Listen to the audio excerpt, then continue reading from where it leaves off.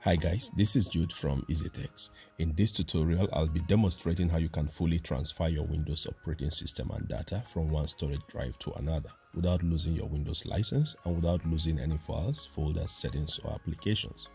Here, the new storage drive could be a mechanical hard drive or SSD. It could be 2.5-inch, 3.5, M.2, SATA 3, NVMe. It really doesn't matter. The process creates an exact replica of the contents of your computer on another disk. This is sometimes referred to as cloning. Now, there are several possible reasons why you may want to do this.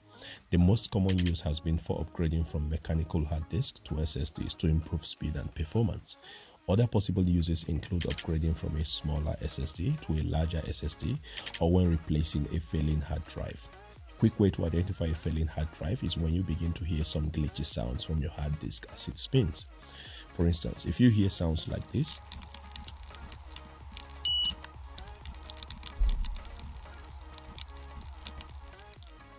then you should consider purchasing another storage disk and using this process to completely transfer all you have on your old disk to the new one. More interestingly, it is also possible to use this process to mirror your PC to another PC. In other words, having two computers with the exact same contents. This could come in handy if you want to upgrade to another laptop, but you would want to retain every single content of your old laptop. However, there are some important precautions to take when doing this. I'll be explaining that later in the video. For this tutorial, I'll be using this process to demonstrate how you can upgrade to a larger storage disk without losing anything. Here I'm currently using a 120GB SSD, so I'll be upgrading to a 240GB. Now this process works for Windows 8, 10 or 11. Here I'll be using a Windows 11 for demonstration. It's a pretty straightforward process and requires almost no technical skills. And now without further ado, let's jump right into it.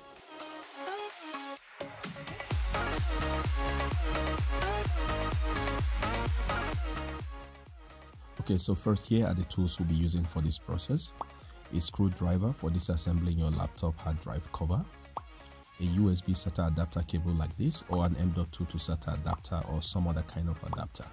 Now you might not even need an adapter if, for instance, you have double hard drive bay or you're upgrading from SATA 3 to M.2 and your PC has both compartments. Here the idea is to have both source and destination drives attached to the same PC. Now of course you will need your new hard drive or SSD as the case may be.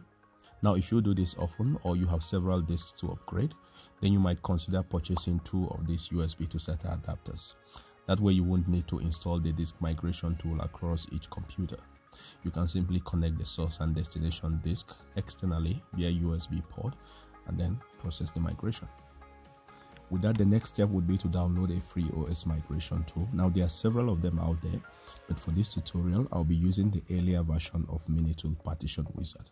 I've used this tool in a previous tutorial and like I mentioned, it's quite easy to use and reliable as well. The later versions of this tool no longer have the free migration feature. They require subscription to be able to use this feature.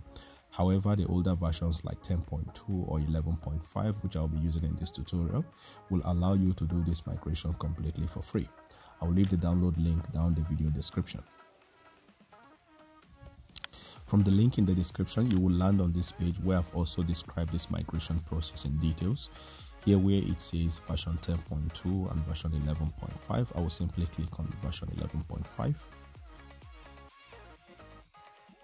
Then on the page that opens, click download and wait for the download to complete.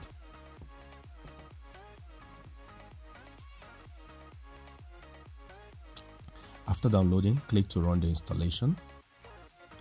Here select your preferred language and hit OK. Accept the license terms and hit next, next, next. Here you can choose whether or not to create desktop shortcut. Hit next and then install. Now before the next step, connect your new disk or SSD to the laptop using the USB SATA adapter cable.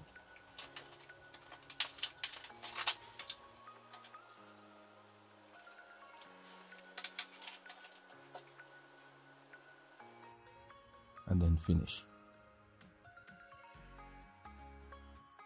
On this pop-up, click on Disk Clone. That should launch the copy disk wizard. Here click next. Then it asks you to select the disk to copy. In my case, it's disk 1, which is the original 120 gig SSD on the laptop. I'll hit next. It then asks for the target disk, which is the new 240 gig SSD that I'm upgrading to. I will select that and hit next. It then reminds me that all the data on the target disk will be destroyed in the process. I'm okay with that, so I'll hit next. Here I will leave the default fit partition to entire disk option and hit next. It then puts out a note reminding me to configure my BIOS to boot from the destination disk when next I boot up. Here I will hit finish. It then shows a summary of the selection, so I chose to fit partition to entire disk. I'm cloning to disk 2, which is my 240 gig SSD, so all that is correct. Here I will now hit apply. And a note pops up recommending that I close all applications before applying the changes. So I'll close down any applications and hit OK to start the migration process. Now, if you get past this stage, then just wait for the migration process to run as supposed. However, oftentimes you will get this notice saying operation copy partition cannot be completed because drive C is being used now. It's okay to get this notice mainly because some background processes running on your laptop, including the disk migration tool, makes your C drive appear too busy for the process. So it offers you 3 options. You either restart, retry, or cancel the process. Here I will choose restart now and then wait for the partition wizard to automatically perform the migration process upon restarting.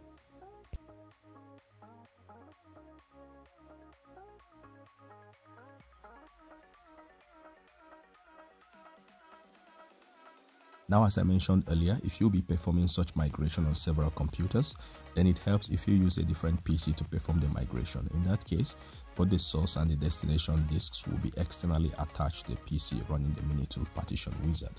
If you are able to use this setup, then the migration process would happen seamlessly without restarting your PC and without popping up the error message we saw a moment ago. Now, this process will take a while depending on the amount of data you have on your disk, also the performance of your laptop. With higher performing laptop in terms of your processor and RAM, this process could be a lot faster. Also, if you have USB 3.0 port, then you should definitely use it. It will fasten the process substantially compared to a USB 2.0 port. Okay, so the migration process is now complete. We'll now proceed to the final process, which is the actual swapping of the old 120 gig SSD with a new 240 gig SSD. Before we proceed with that, here are a few important warnings. First, we had a note to configure the BIOS to boot from the destination disk when next we boot up. Here's what that implies. Most likely your default BIOS setting is to boot up from your main drive, which is usually the C drive. So if you are replacing your hard disk with an SSD or one SSD with another, as I will be doing in a moment, then you don't have to change your BIOS settings. It will automatically boot from the drive it finds attached to your main disk connector. The second thing is the issue of activation or Windows license. First, let's understand what the disk migration implies. It basically means you have successfully copied your Windows to another drive. So you have the same copy of Windows on 2 separate drives, both activated with the same digital license. Now, this doesn't imply that you can run the 2 copies of Windows on 2 separate machines. They might run successfully, however, your Windows license is attached to your laptop. So attaching any of the 2 drives to some other laptop would violate the license terms of your Windows. Hence, you will end up with an unlicensed Windows. You might even lose the license on your main laptop if you use your drive on another laptop and then return it back to your laptop. So to preserve your Windows license, only run the drives on your main laptop. With that said, let's go ahead and swap the old 120 gig SSD with the new 240 gig that we upgraded. First, I will shut down my laptop, then remove the SATA adapter from my laptop and the SSD. Now, most laptops would have this underneath, but some laptops would have this under the keyboard. In that case, you will need to open the entire laptop to locate your hard drive compartment. Now, in my case, I will carefully unscrew the cover of the hard drive and then replace the old hard drive with the new one. Tighten back all loose screws and then I'm good to go. Now I will power up my laptop normally, and here it will boot straight into my new SSD.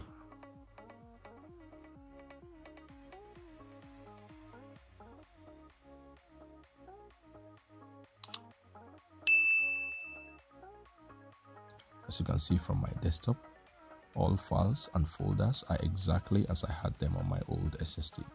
All settings, including the Wi-Fi credentials, were preserved in the process. And now let's go and check our Windows activation status.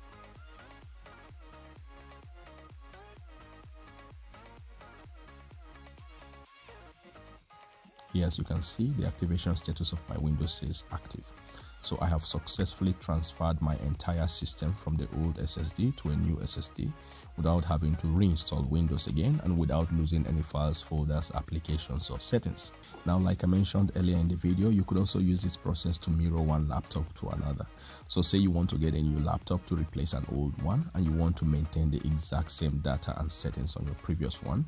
Then, in addition to all the processes already described in the video, you will also need a new license key for the new laptop, because usually when you move your cloned disk to another laptop, it will lose the previous license because the license is somewhat tied to the laptop hardware. So moving the software to another laptop would require a separate activation for such laptop. The same goes with the paid apps. So you should ensure you have the required licenses before mirroring your laptop to another one. However, if your new laptop has the license embedded to the chipset, then it will automatically pick up the new license without having to key it in again. And that is it for this tutorial. Give this video a thumbs up if you found it useful and share with anyone you think might want to see. Drop us a comment if you have any questions or feedbacks. Don't forget to subscribe and turn on notification for updates on future tech support videos like this one. Thanks for watching and see you in the next one.